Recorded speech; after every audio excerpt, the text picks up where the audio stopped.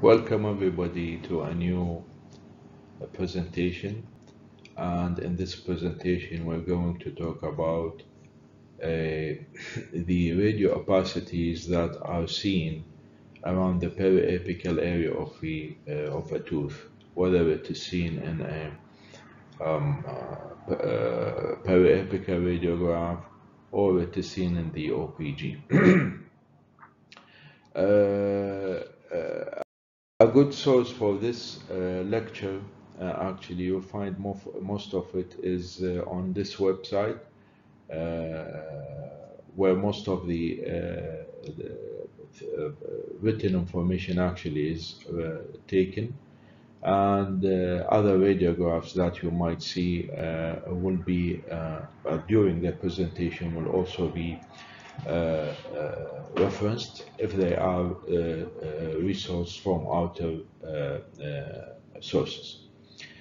Okay, to start with, in this presentation, we would like to have an idea about the radio-opaque lesions that are associated with the root apex and the radio-opaque lesions that are around the root apex. In other words, we want to have an idea about the lesions or radio-opaque lesions that are related to the tooth and those which are not related to the tooth. So if they are connected to the apex of the tooth or whether they are located in the area around the apex. Naturally, this presentation will not be able, or it's not intended to be conclusive of all the radio opacities that are located in this area. So please be aware that these are not all the lesions that you might encounter in this lesion. Periapical radio opacities can be roughly categorized into idiopathic osteosclerosis, or it could be condensing osteitis. It could be one of the different categories of the Cemento-osseous dysplasia, or it might be a hypercementosis, or it could be a cementoblastoma. So if you would see a radio opacity that is connected to the tooth or around the tooth, then most likely these lesions would fall into one of these categories according to how it appears on the clinical situation. Idiopathic sclerosis, to start with, or idiopathic osteosclerosis, synonyms are the dense bony island, or sometimes it is called inostosis. From the name, idiopathic, it is a lesion, a radio-opaque lesion of an unknown etiology, mostly seen in the posterior mandible, in the posterior part of the mandible, and it is often associated with the apices of mandibular molars and premolars. However, they can be found anywhere in the jaws, but predominantly you would see them in the posterior premolar and the molar area. In the radiograph, you would see them as a dense, homogeneous radio opacity. So it will be very dense because it's hard bone, homogeneous radio opacity that has an amorphous shape. When it is associated with the root, and this is important, a regular periodontal ligament space is maintained around the periapical area, and mostly if the tooth is otherwise necrotic. In most of the cases, the tooth is vital. So this is an important pathognomonic lesion of the criteria of the lesion is that the tooth is mostly has a normal PDL. Clinically, it is a vital tooth unless it is infected or necrotized to another reason. And the lesion, the radio-opaque, blends into the adjacent cortices, into the buccal and lingual, or the buccal and the palatal cortices, mostly buccal and lingual because it is in the mandible, bleeds into the adjacent cortices with no thinning or expansion. So you don't expect to see expansion of the mandible, neither there is thinning of the borders of of either the buccal or the lingual plates if they are present in the area or in the mandible, and no treatment is necessary for those lesions that are present there and might stay there without any effect on either the surrounding teeth or the surrounding bone. Here, as you can see in this radiograph, have a look on this OPG. In this OPG, you will see, plus there is one interesting area, have a look on this bifid enamel, condyle. However, this is not our topic, but what we are talking about is the radio-opaque area, which is located around the mesial root of tooth number 36, the lower left molar. And you can see this is an expanded or enlarged view. You will see that the tooth has a normal PDL. Of course, if you would go for a periapical radiograph, it would be better, because periapical radiographs, by all means, they have a better resolution. And there is no harm in just confirming this lesion with a periapical radiograph. Now, as you could see here, that there is a normal PDL in the area, one, and the area is mostly composed of a dense, homogeneous area that mimics which within an amorphous structure. And very important thing is that the lesion is not surrounded by a radiolucent border. Lesions, radio-opaque lesions, which are not surrounded by radiolucent border, lesions which are not surrounded by a radiolucent border, are mostly non-odontogenic in their origin. And this is an important point to discuss. So this is a case of inostosis or condensing. Sometimes it is condensing osteitis, and this is another differential diagnosis of this lesion due to microtrauma. As you can see that this patient has, due to the problem in the right condyle, you see that the occlusion is not even on both sides, so there is kind of an occlusal trauma, microtrauma to this tooth, which might be a cause for condensing osteitis. This can be considered into the differential diagnosis of the lesion. Another case which is seldom seen in the maxilla, however, because we said it is most likely seen in the mandible, and you will see here that the lesion is located in the area of 1/6, and you see that the lesion is not separated from the surrounding bone. So it is kind of if you look at it, see the resolution of the periapical radiographs. It gives you the chance to have a look or compare between the lesion, the inostosis in this case, and the bone trabecules on the surrounding bone. They look similar. It means that it is of the same nature. However, in your differential diagnosis, you would consider condensing osteitis residual after an infection of previously infected or necrotized tooth that has been taken out, and it remains for a while, so that it will be remodeled by bone or removed by bone. So you can see here that first, we don't have a radiolucent border, amorphous dense radio opacity that is close to the crest, alveolar crest. Another lesion over here where you can again look at the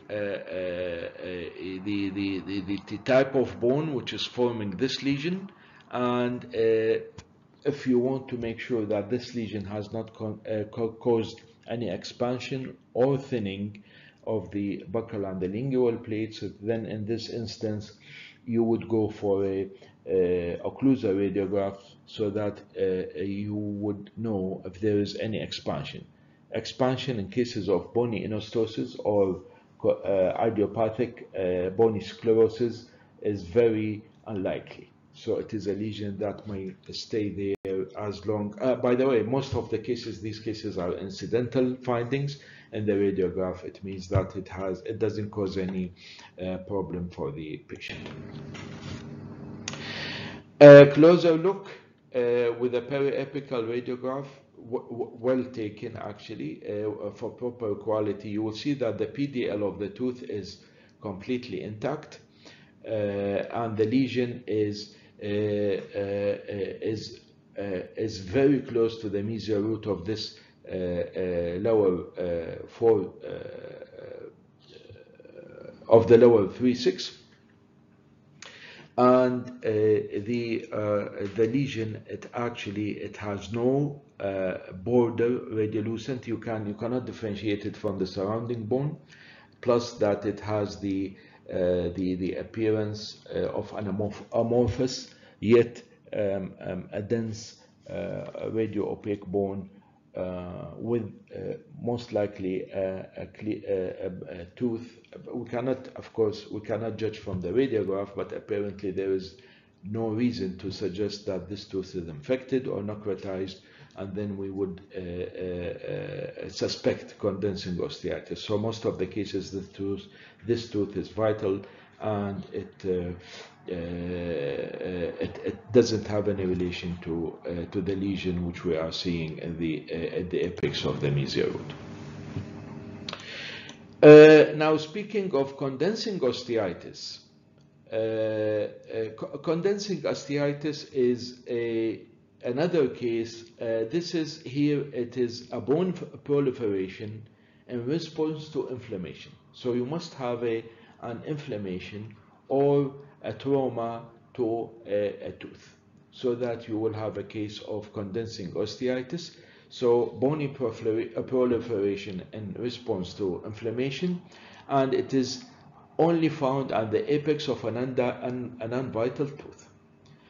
Non-vital tooth. So this is one very big difference from the idiopathic bone islands. You have to have a non-vital tooth. The sclerosis, however, here it is irregularly shaped. It doesn't have a specific shape, and the important thing is that you have a widened periodontal ligament space or periapical radiolucency between the root and the area of the sclerosis, because of the inflammation of the periapical area. So the sclerotic bone here may remain after treatment of the inflammation, and it is termed as osteosclerosis or bone scar. Just like the radiograph that we have seen earlier, sometimes bone is formed in response to the inflammation of the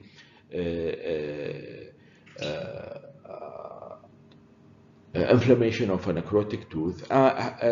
So it remains after the tooth has been removed or treated, like a root canal treatment.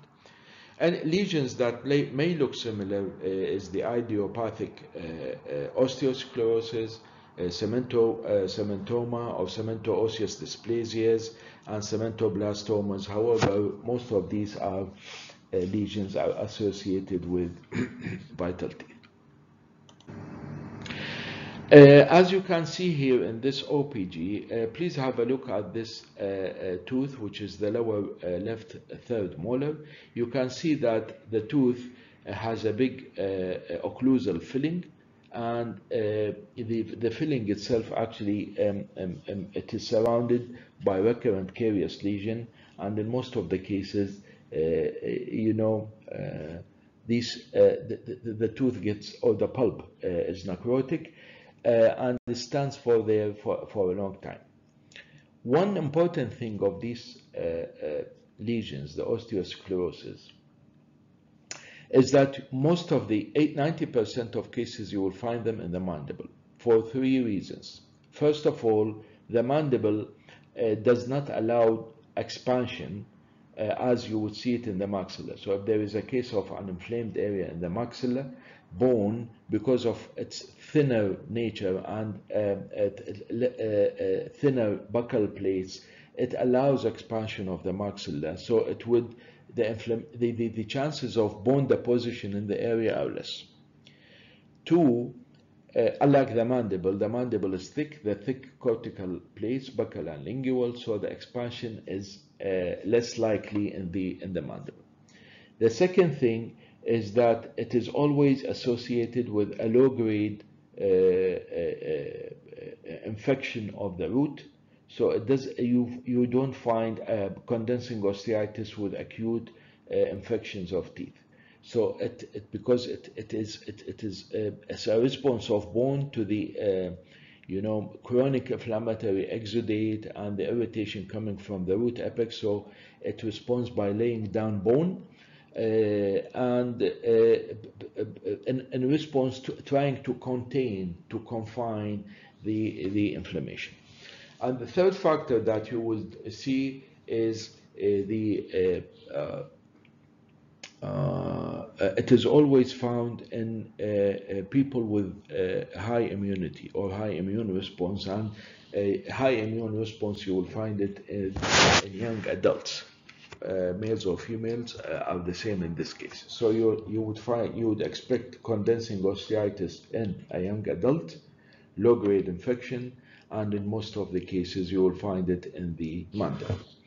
You will see here that in this instance, for this tooth, have a look in this tooth, which is being root canal treated for an infection.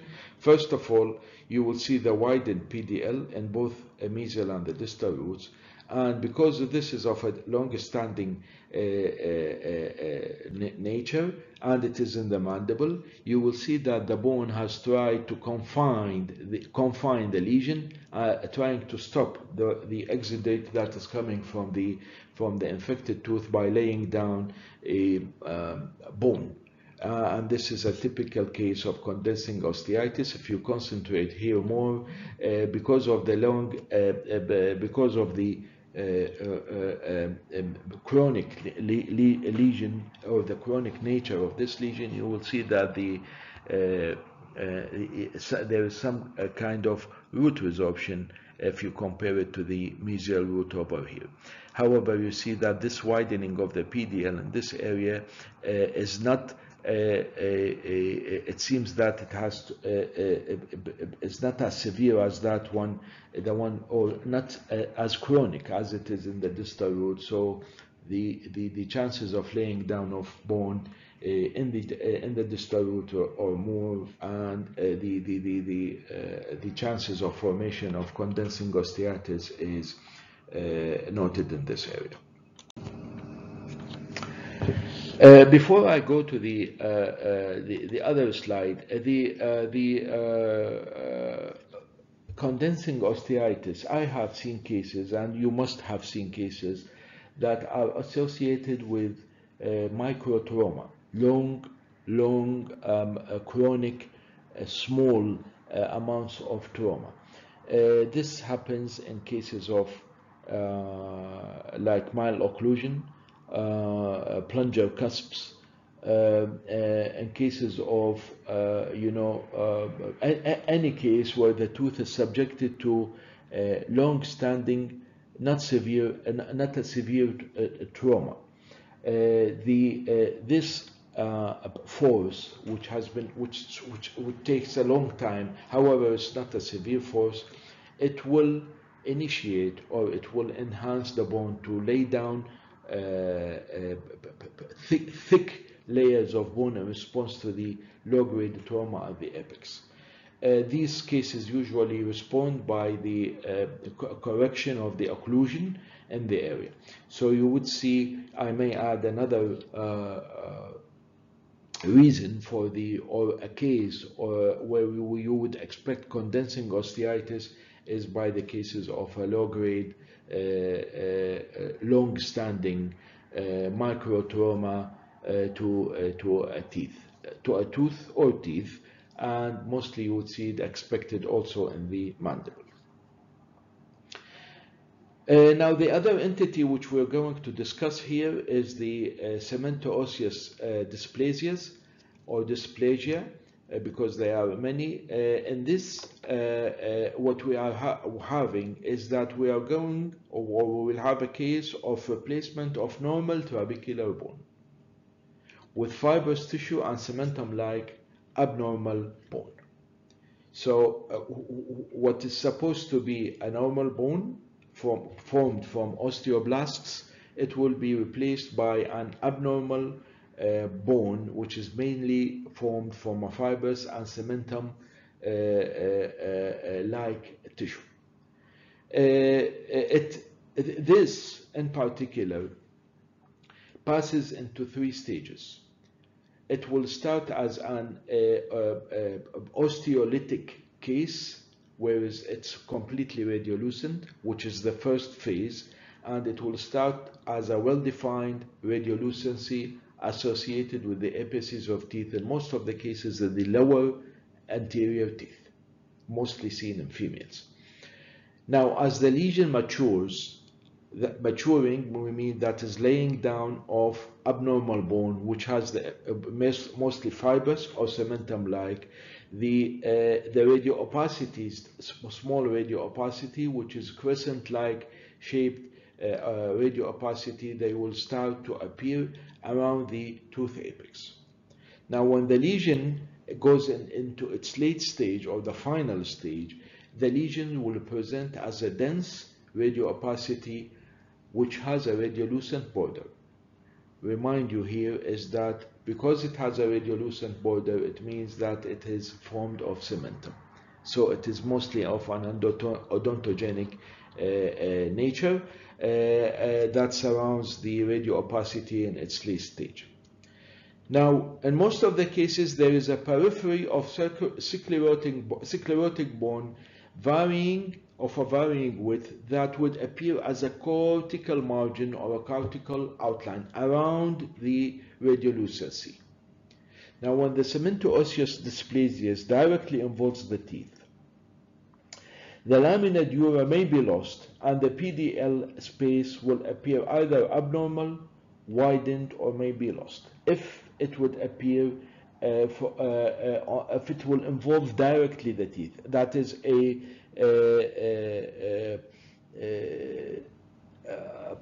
it is very close to the apex. So you can find it either in the bone separated from the apex of the tooth, or you will find it in close relation to the tooth. If it is found close to the tooth, you would expect the lamina dura would disappear, the PDL will be widened, or in some instances it will be lost. And in all those cases and all these stages, whether it is in its primary stage, middle stage, or the late radioopaque stage, the tooth remains vital. Tooth or teeth, which are affected by the lesion, and it is mostly seen in the middle-aged to older Black Asian females.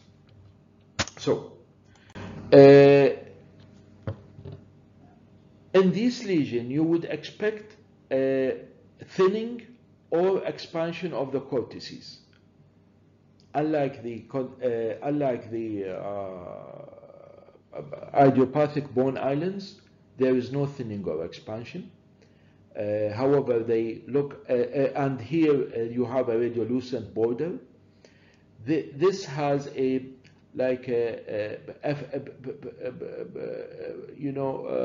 mostly seen in the lower anterior mandible. The condensing the bone islands are seen in the premolar molar areas. However, both conditions, the teeth remain vital, whether it is in osteitis or in the cemento-osseous lesions. In the cemento-osseous lesions, they may cause the expansion of the cortices, and there might be some expansion in the area, which also gives it, or you can differentiate it from the inostosis. Inostosis is unlikely or very seldom, or actually it doesn't cause any expansion of the thinning of the mandible. The cemento-osseous lesions, they have three variants according to the number of the lesions which are present. The lesion might be focal, and when we say focal cemento-osseous dysplasia, it involves a single site, typically in the posterior mandible, if it is focal. And if it is periapical, periapical cemento-osseous dysplasias predominantly affects the periapical lesions of the anterior mandible. There is another form which is more flourishing, that's why it is called the florid, which is an extensive form of cemento-osseous dysplasia which affects 3 or more quadrants. It is a widespread involvement of one jaw, and mostly for the cases it is seen in the mandible. So if it is focal, you will see it in the posterior mandible, single lesion. If it is periapical, you will see it confined to the lower incisors. And if it is florid, you will see it in one or more area of the jaw with a predominancy or likeliness to involve the mandible. These lesions that do not require a biopsy, and there is no treatment indicated. However, you need a follow-up radiographs, yearly radiographs, to make sure that the lesion do not expand. Sometimes if it is affected with the focal lesions or the florid lesions, there is a case of a simple boneless cyst formation, and this might be secondary infected. So keep observing those lesions just to make sure the lesion does not proceed to a simple bone cyst. Now this is a case. Have a look at the lower, compare between the maxilla over here and the mandible. Now you can see that the mandible is more let's start from this lesion. See, there is a mixture. These are mature. This is, by the way, if you see it more than once, then it is a florid cemento-osseous dysplasia. You will find it here, and then over here, and then you can find also in the lower molar area. If you go up, you will find it associated with the upper molar tooth, and you will see it also over here and this area. So this is a case of florid cemento-osseous dysplasia, and all the teeth here, by the way, are vital if they are clinically examined. However, if there is a necrotic tooth, it does not cause cemento-osseous dysplasias. The necrosis might be from another reason, for any carious lesion, whatever. But these cases are mostly seen with vital teeth. You would expect in severe cases thinning of the mandible if you go for a CBCT or a better occlusal radiograph if you don't have a CBCT, and keep monitoring these lesions on a yearly basis, so that some of those lesions might end up with a simple bone cyst. Another lesion, another radiograph here, where you can see the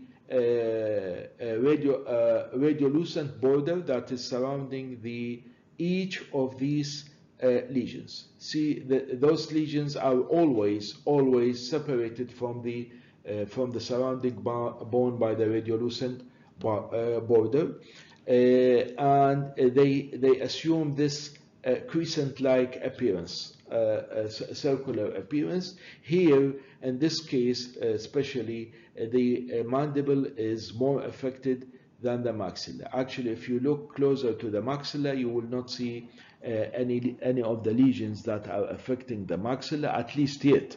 But again, the incidence of these lesions is more in the lower jaw, and you will find it on the right and the left teeth equally.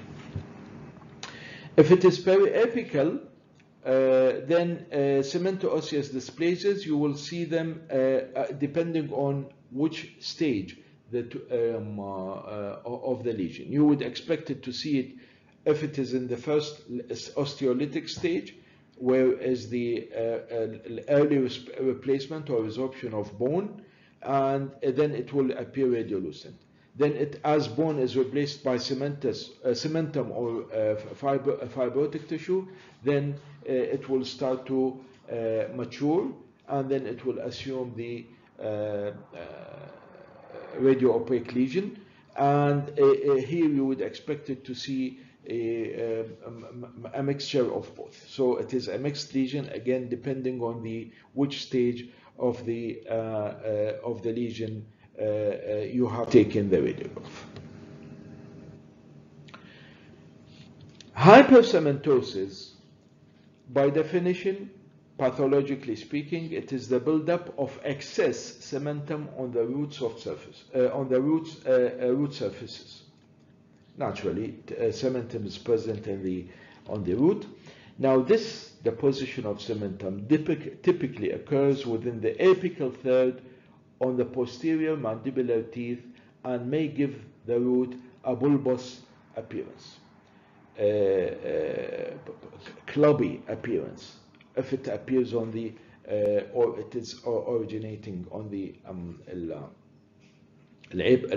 lower third of the root apex of the root. In all instances, the tooth is vital. The PDL space and the laminar dura will remain regular and continuous around the areas of hypercementosis, because hypercementosis is actually occurring on the outer surface of the root. So the PDL and the laminar dura are not affected whatsoever. The exact etiology is unknown, and conditions, hypercementosis, may be associated, or it is associated, not maybe, it is associated with other congenital, with other systemic diseases like the Paget's disease, hyperpituitarism, and Gardner's syndrome, and should be ruled out if the hypercementosis is generalized. In Paget's disease, hyperpituitarism, and the Gardner's syndrome, you don't get local hypercementosis. In all these three diseases, you would expect to see generalized hypercementosis of all teeth. If you would see this, then please consider the three diseases mentioned over here: Paget's, hyperpituitarism, and Gardner's syndrome. No treatment is necessary. The teeth are vital. Extraction of teeth, however, with hypercementosis may prove to be more difficult because of the bulbous root or because of the enlarged nature of the root. A typical case of hypercementosis, however, this radiolucency is not related to the tooth itself. This is because of a periodontal condition of the tooth. However, have a look at those, compare between the root of the 5 and the root of the 6. See, at the middle third, the root starts to enlarge in size, as here, the same. Okay? If this tooth is not affected by a periodontal pocket, and here either a periodontal pocket or you see even the bifurcation involvement, which might be an endo-perio lesion. In either case, if the tooth is vital, then you would expect to see the PDL and the laminar dura will remain vital throughout the whole length of the root. Another case where you will see two cases, actually, this is combined, a hypercementosis of the area of the root, and there is condensing osteitis, which might be in response to an infected root. Mind you, the hypercementosis is always is associated with excuse me, is associated with a vital tooth, unless the tooth is, as we said earlier, is affected by another lesion that might have caused the necrosis of the tooth. In this case in particular, because we see bone formation in the apex, then we would expect an inflammatory response to the low-grade infection, which is typically in a lower molar tooth. Another tooth over here, see the clubbing or the bulbous appearance of the tooth of the root. Up till here it is normal, then it starts to enlarge in size, and it is surrounded by a normal PDL, and the lamina dura here is disappeared but the lamina dura in this tooth is present, or the PDL is present throughout the whole length of the tooth. Another case where you can see normal PDL, normal lamina dura surrounding the mesial and the buccal roots. Compare the mesial and distal roots, compare the enlarged area. Now here the hypercementosis is involving the whole length of the root. Here it has started at the mesial third of the root. Compare this tooth to the other one over here. You will see that there is this tooth, the lower 7 appears normal, slender root, but in this area of both teeth, the tooth will enlarge due to to excessive formation or deposition of the cement. Now, another case, which is cementoblastoma. Cementoblastoma is a benign odontogenic neoplasm of the cementoblasts and cementum. So we're talking here about a tumor of odontogenic origin, which is basically the cementoblasts, and the material which it forms, that is the cementum. Mostly involve the mandibular premolars or first molars of young adults.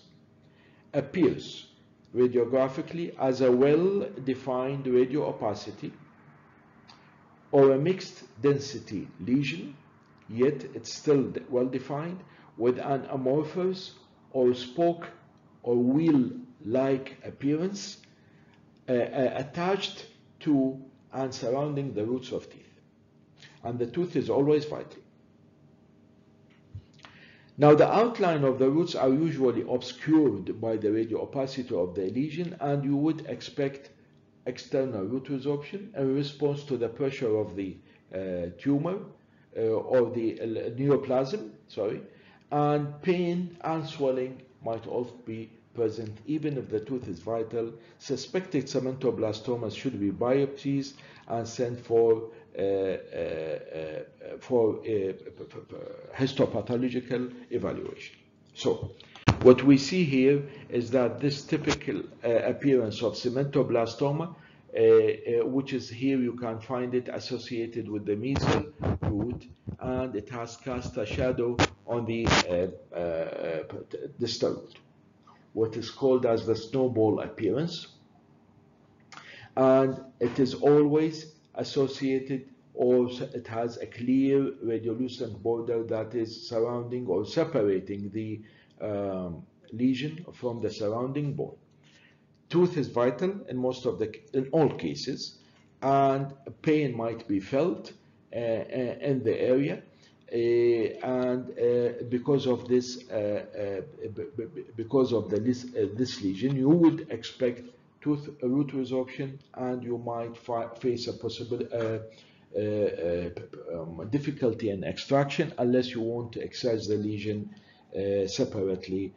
So with this radiograph, we will come to an end to our presentation, and I hope we have now an idea about the periapical radiopacities that are associated with the apex of a tooth, whether they are located in or seen in an OPG or with an periapical radiogram.